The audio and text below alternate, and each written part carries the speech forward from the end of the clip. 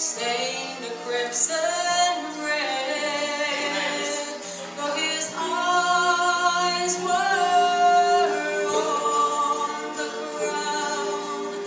He looked ahead in time, for when he was on the cross, I was on his mind.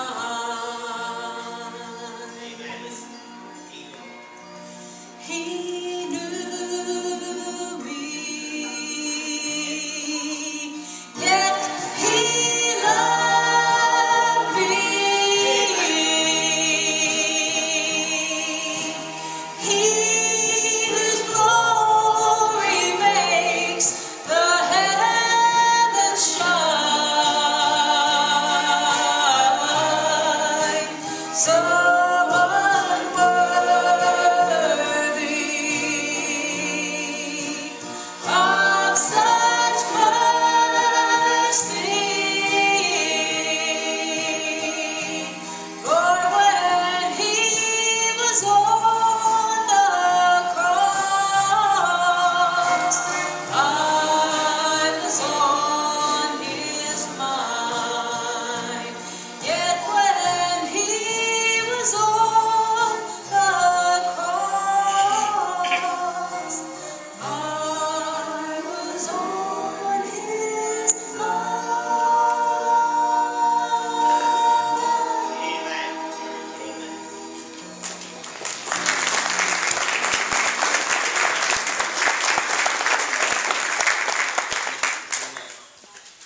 Jamie's always makes a mistake by asking me what I want her to sing when it's her turn to sing, and I'll sing it sure over. And so I always ask her to sing that. Well, somebody said, "Well, you want to hear him sing?" Yeah. They've never done this before. They've never done this before. Come on up here and sing. They've never done it. You know, it's a Baptist church. We've never done it this way. You got to lead them. I'll use the guitar. Okay. This ought to be interesting. Get up there close to the microphone. We'll let you do it.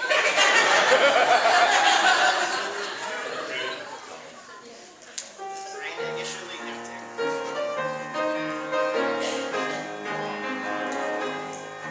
There is coming the day when no heartache shall come, no more clouds in the sky, no more tears to dim the eye. All the dreams forevermore on that happy golden shore. What a day, glorious day that will be. What a day that will be, when my Jesus I shall see. When I look upon his face, the one who saved me by his grace. When he takes me by the hand and leads me through the promised land. What a day, glorious day that will be. There'll be no sorrow there, no more burdens to bear, no more sickness, no pain, no more parting over there. And forever I will be with the one who died for me. What a day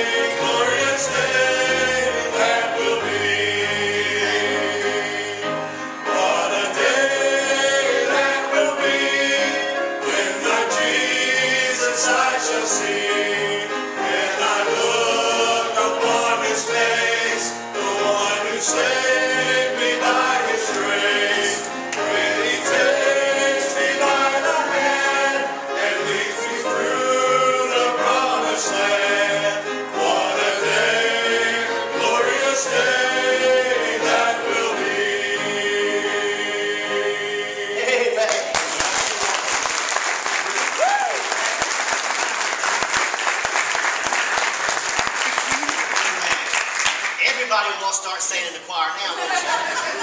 Amen. Thanks, guys. Wow. What a day that will be when our Jesus one day we're going to see. Amen. Amen. Stand with me if you would, please, and turn to Matthew chapter 6. Matthew chapter 6, verse 20, beginning at verse 25. Matthew chapter 6, verse 25.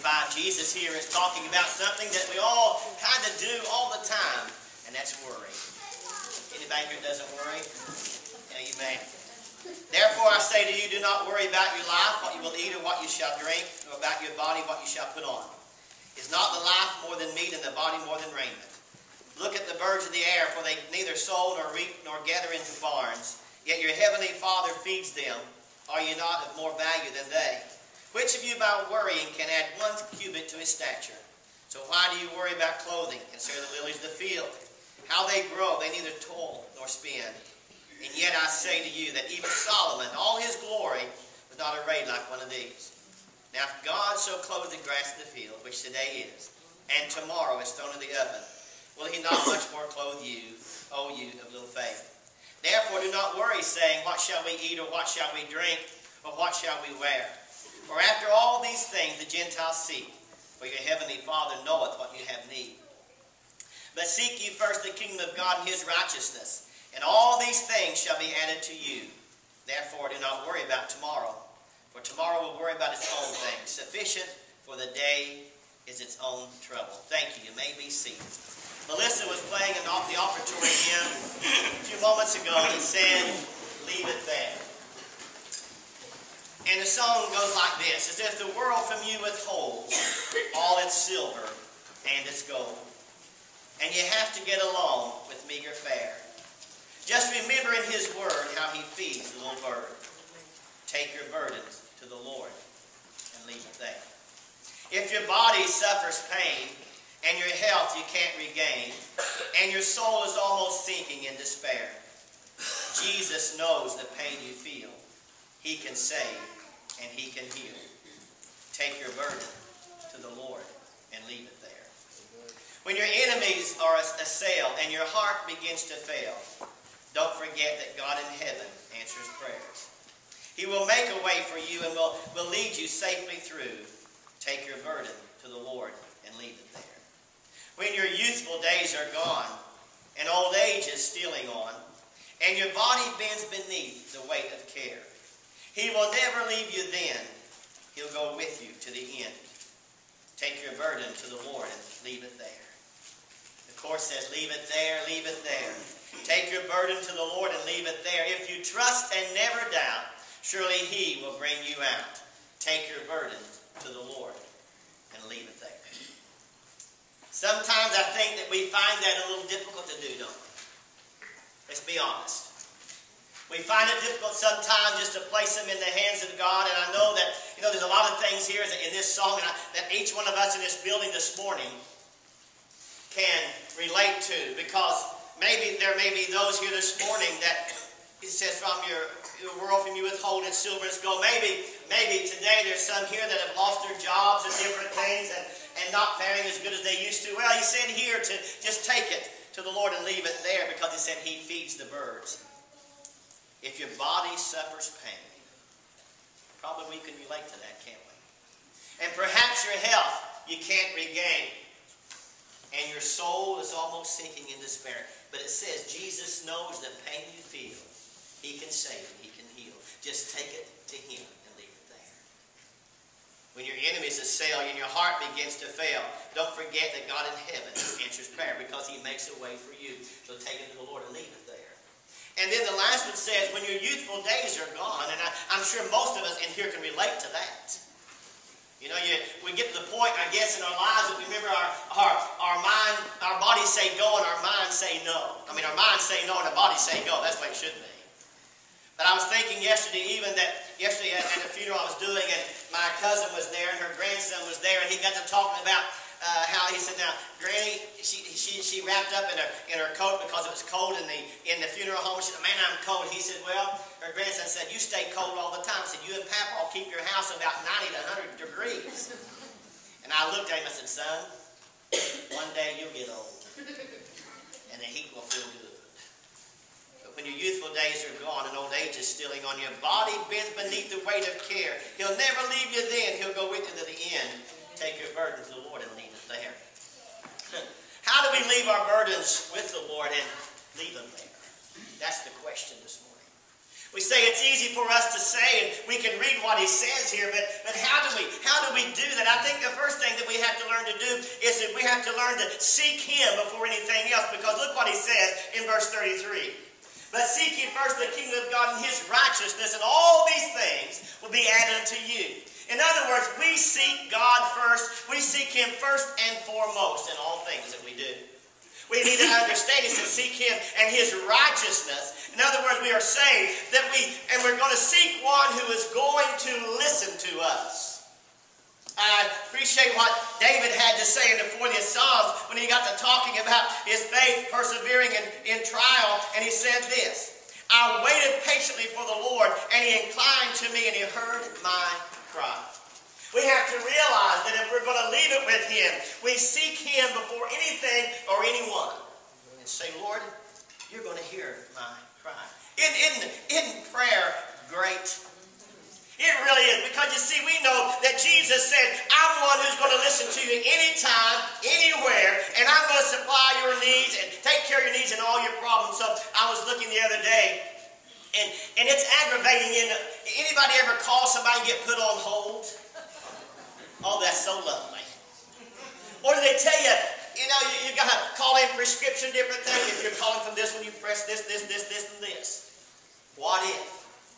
What if God's line was that way? What if God would use that familiar excuse when you called him? We're sorry, but all the angels are busy helping others. And when the first one gets free, they'll take your call. So stay on the line. Your call will be answered in the order that it's received. That'd break our hearts, wouldn't it? But then, or how about this? If you called and it says this: if you'd like to speak to Gabriel, press 1. Or if you'd like to speak for Michael, press 2.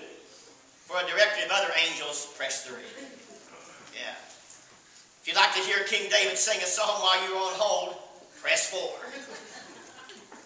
To find out if a loved one has been assigned to heaven, enter his or her social security number, then press 5.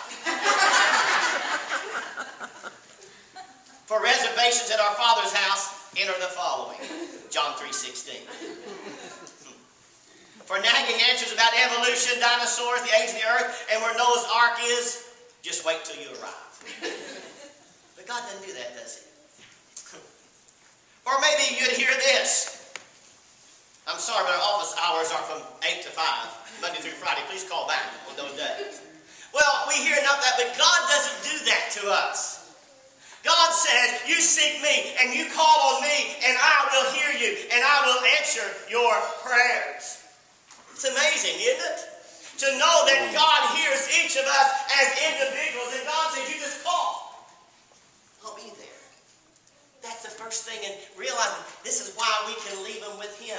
But I realize that we are still so human inside that, as Jeanette says sometimes, she calls out to God, but she certainly wants to help him along with the answer. God doesn't need help with the answer. He just says, seek me first. We're always, I think that the song talks about many things here, and we find that there's many avenues of helping people and all that. And used to, when I was a kid, I would go to Dr. Boggs there in Russell, about like a horse doctor. But I loved him. He could do everything. We can't do that now, can we? We've got to go to see our family physician. And then if we have a bad toe, we've got to go to another doctor. If we have something else special, we've got to go somewhere else. They all specialize in something different, and that's okay. But I'm glad to report today that Jesus himself specializes in everything. That's right. So he said, seek him first. Go to him first. So we seek the one who will hear us at all times. We seek the one who has compassion for us. And it broke my heart yesterday. I was doing a funeral, the man here in Greenup, and I knew after I got there, I realized I had seen him a couple of times, but I knew his sister. Matter of fact, my dad had done his sister's wedding from 40-some years ago. I was just a kid. And, yeah, right. But anyway, I get to thinking that, and I looked and there were no flowers. The only flowers that were there, the funeral home provided a couple of flowers that said at the end of the casket. And those folks there were hurting. And it broke my heart to know that there's a family that no flowers, nothing, because there was no compassion. So I brought the message, and I brought the message about love and how that God loves those people there. And at the end of the service, this gentleman's niece came up to me and said, I want you to know something. She said, I never go to church, never been to church. And that broke my heart. But she said, because of this today, you bringing the message, and maybe because of what's happened to here, she said, I can see things a lot differently. She said, I can see things a lot differently. But you know what? I had compassion, and I love them. But more important, I tried to tell them that God has compassion greater than I do. And so we seek the one who has compassion, and that word compassion means love in action. You see, I can only say to you that I love you, and there's many things that I can do to prove that, but every day of your life, Jesus said, I have compassion on you, and I'll show it to you every moment. Every moment of your life, He shows His compassion for you. So the first thing is, if we're going to leave Him there, we must seek Him before anything else or anyone else. The second thing, I think, that if we are going to leave them with Jesus, as we should, the second thing we have to learn to do is turn to Colossians, if you'd like to follow along with me in chapter 2. And we have to do some things, no matter what happens. I know that we like to have all of us like to have that positive mental attitude that says that everything is going to be good. I've got news for you. Everything's not going to be good. The Bible says all things work together for the good of those that love the Lord, to those who are called according to His purpose. We understand that. But everything's not going to be good in our life. I don't see sickness as good, do you?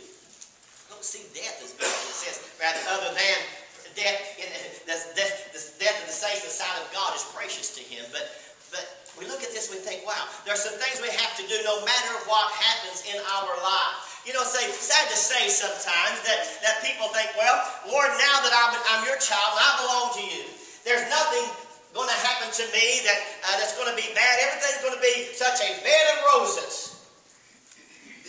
These guys out here might look like roses to you. But I bet they've had some thorns in their life since they've been saved, haven't you guys? There's been some thorns in their lives, and there's been thorns in each of our lives.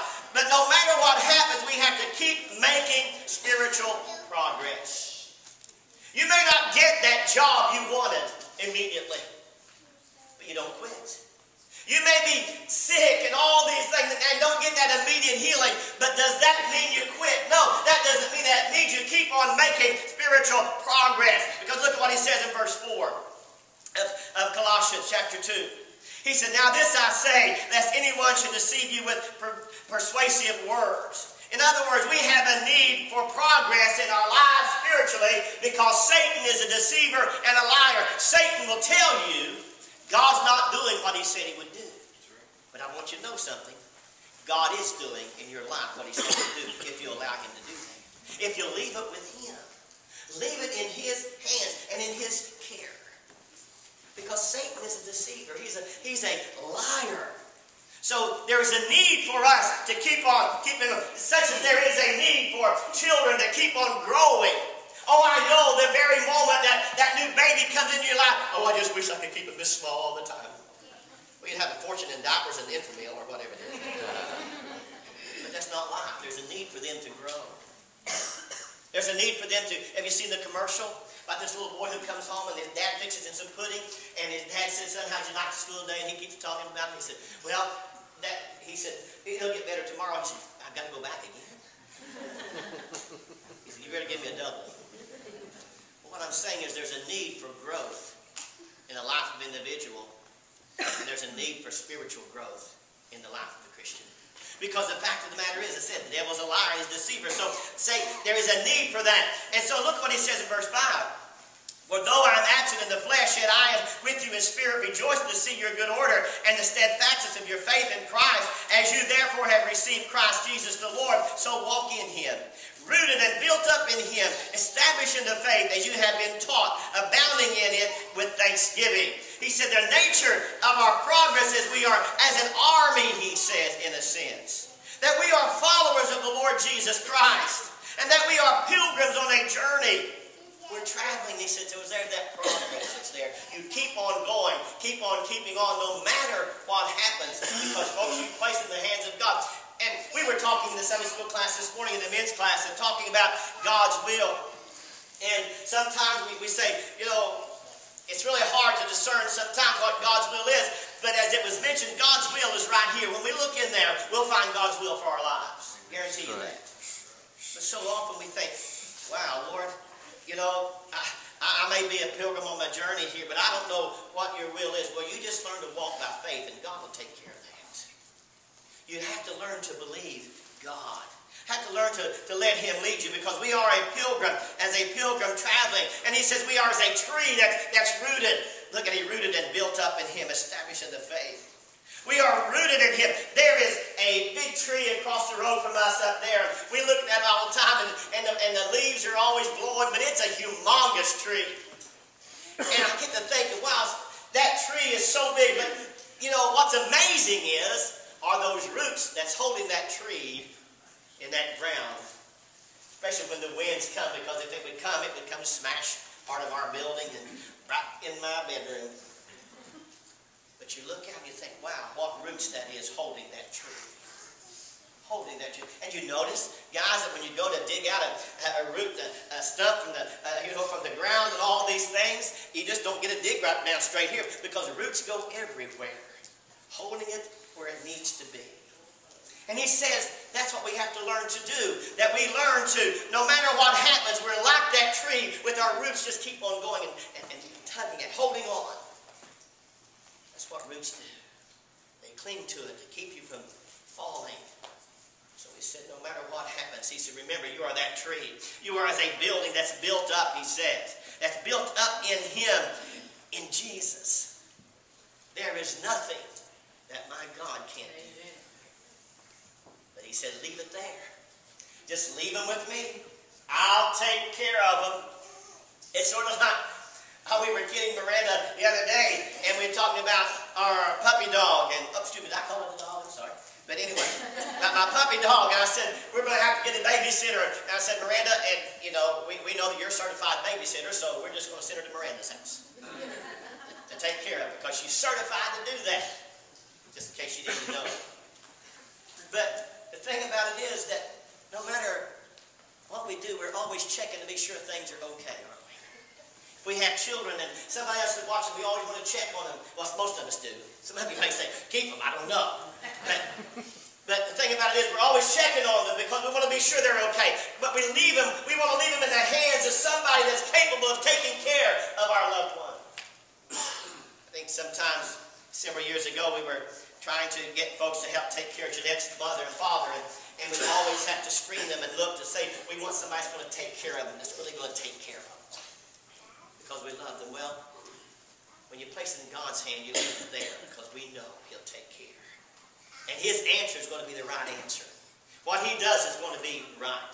We may not see it at that point, but they are. So then, he says we are that building that's built up. You see, God didn't finish with you. The very moment, that you came into the world, God began to mold you and shape you and make you. And when we got saved, then he began to spiritually mold us and make us. And God says, listen, I'm making you and molding you the way I want you to be. You're like that building. Like that building that's going up. When people go to build a home, build a house, they make the plans and say, here's the way we want it to be. Here's the way we want it done. So they put it in the hands of the contractor and say, here's how I want it done. Well, let me tell you, when you gave your heart to Jesus, you put your life in his hands, and he says, you say, Lord, you build me the way you want me. Therefore, we're able to leave it with him. He said not only as a building that's built up, he said, but even as a school that's being taught. In one place he tells us that we are, he says, you have been taught. That we are being taught every day of what he can do for us. And then he says this. And he said, and bounding in it with thanksgiving. I think sometimes that we have to, no matter what happens, we keep spiritual progress perhaps as a river that's flowing, abounding, that's overflowing. We just keep on keeping on. Not only do we keep making spiritual progress, but I think the other thing is that we have to, no matter what happens, we have to learn to watch out for spiritual perils in our life. Look at verse 8. Beware lest anyone cheat you through philosophy and envy deceit, according to the tradition of men, according to the basic principles of the world, and not according to Christ. For in him dwells all the fullness of Godhead bodily. And you are complete in him who has the head of all principality and power. We have to watch out for spiritual perils. We have to realize we didn't never want to be captured by the enemy. And Satan himself is out to capture people, isn't he? So we have to watch out for spiritual perils. We have a lot of philosophies in this world today. A lot of teachings that are not biblical. A lot of teachings that man has thought of and said, here's the way it is. And there are many people falling for that. And he said we have to be watching. Watch out for those perils. Watch out for those things that causes us to be captured by the enemy. And then he says in verse 11, he said, in him you also were circumcised with the circumcision made without hands, by putting off the body of the sins of the flesh by the circumcision of Christ, buried with him in baptism, in which you also were raised with him through faith in the working of God, who raised him from the dead. And you being dead in your trespasses and uncircumcision of your flesh, he has made alive together with him, having forgiven you all trespasses, having wiped out all the handwriting of requirements that was against us, which was contrary to us, and he has taken it out of the way, having nailed it to the cross. Wow. When he was on the cross, that was on his mind. Having disarmed principalities and powers, he made a public spectacle of them, triumphing over them in it. Folks, we have to realize that we have to draw on our spiritual provisions that we have. Our spiritual provisions that we have. Like our physical provisions. You've heard me say, if they stop making all kinds of food, as long as you've got peanut butter, we're going to live. Wow. Don't have to have anything else. Just peanut butter. Smooth. But the thing about it is, we draw on our spiritual things that God has given us, our spiritual vision that he's given us. He said you were circumcised in him. We belong to him. If you're saved today, you are his. Amen. And he said, draw on that. And he's never going to leave us. He's never going to forsake us. Amen. Man, that ought to make us shout sometimes, shouldn't it? And then, not only circumcised in him, but he said that we are alive in him. Whoa. We are alive in him. I was listening to one of our old podcasts just the other day, and Jeanette was in the bathroom or someplace, and she came walking, and said, that's our choir singing in it. And we were singing, because he lives. And you know what, folks? Because Jesus lives, I'm alive today. You're alive today. Right. So we draw on that and say we're not dead. So Lord, we just leave it with you, because you're the one who gives life. And he is. He's the one who gives us life. So we draw on that provision of knowing that we are alive in him, and knowing that we are free from the law in him, the law. I'm glad to, I wish that everybody in the world today would live by the 10 Commandments. That'd be great, wouldn't it?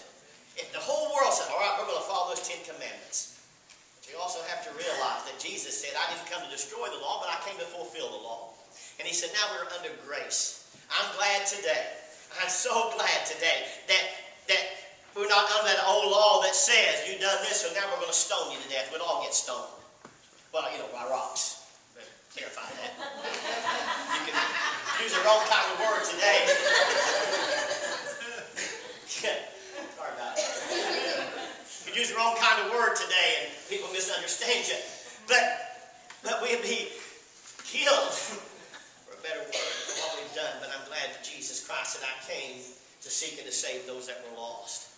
I came to lay down my life. I come to, but when I and again, go back to James. So you'll ask me again what to say, won't you? That when he was on the cross, I was on his mind. You were on his mind when he was there. So he said that we are free from the law in him. And then he said in verse 15, and I love this part, having disarmed principalities and powers, he made a public spectacle of them and triumphing over them. He says that we can draw on our spiritual provision knowing that we are victorious in him. Leave it there. How do we leave it there? We leave it there because we know that we have victory in our Lord Jesus Christ. There's a song that Missy's mom had told me before. She said, there's 2 or 3 things you've got to do at my funeral. I said, what's that? She said, well, one thing is you've got to sing, I'm a winner either way. The second thing is they better sing Amazing Grace. And the third thing is you better make my funeral funny. Sorry, that's the way it is, Missy. But I'm a winner either way. If I go or if I stay. That's because we have victory in him. And we are a winner. That's right. Because we didn't do anything to earn the victory, but Jesus did. All the victories that we have, there's another song that says, how can I boast in anything that I've done? Oh, that's the song that says, I'm just a sinner saved by grace. How can I boast in anything? I had to get my partner over to help me. How can I boast in anything? Because the victories I've won, Jesus has won them for me. That's what he's saying. That's how we can leave them there. That's how we can leave them there. Finally, I think Peter says it very plainly. The way that we leave them with him, he says, look at 1 Peter chapter 5 and verse 6 and 7. Matter of fact, it's in your bulletin. It says, therefore, humble yourselves under the mighty hand of God that he may exalt you in due time, casting all your care on him, for he cares for you. Wow. How do we know that we can leave him there?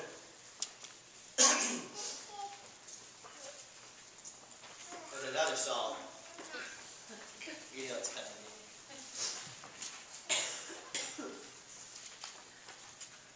Consider the lilies, they don't toil nor spin, that there's not a king with more splendor than thee.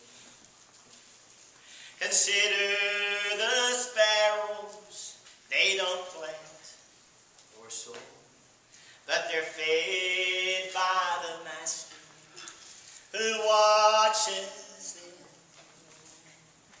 We have a heavenly Father above, with eyes full of mercy and a heart full of love. He really cares when your head is bowed low. Consider the lilies, and then you will know. May I introduce you to this friend of mine, who hangs out the stars and tells the sun when to shine. He kisses the flowers each morning with dew, but he's not too busy to care about you. We have a heavenly Father above, with eyes full of mercy and a heart full of love. He really cares when your head is bowed low. Consider the lilies, and then you will know. Glad he didn't say we had to sing it pretty, but just believe it. Consider the lilies. You'll leave it there. No need to worry, he says. It's in my hands. It's in my care. So leave it there. Leave your burden, whatever they might be. Leave them with the Lord. But first of all, you need to leave the burden of sin with him. Because Jesus went to Calvary. He said, bring it to me.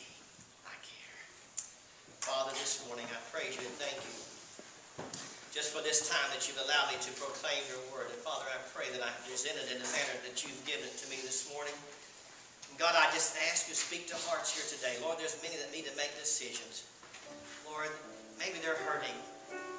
God, maybe they just need that prayer. So, Father, we pray for them. We ask that you lift them up today. Lord, there may be those having to make decisions that they really don't want to have to make. So give them the strength. Maybe there's those who need to be saved. God, I pray you especially speak to those hearts today. Maybe those, Lord, who need to follow you in scriptural baptism or become a member of this church. God, speak to those hearts. Lord, we pray your will be done. But Father, help us today to take our burdens to you and just leave them there. Thank you. Well, thank you in advance for what you're going to do in our lives. Thank you for taking our burdens. We can always say in our heart, Lord, that no one ever cares for us like you do. Thank you. We love you and praise you in Jesus' name. While your heads are bowed,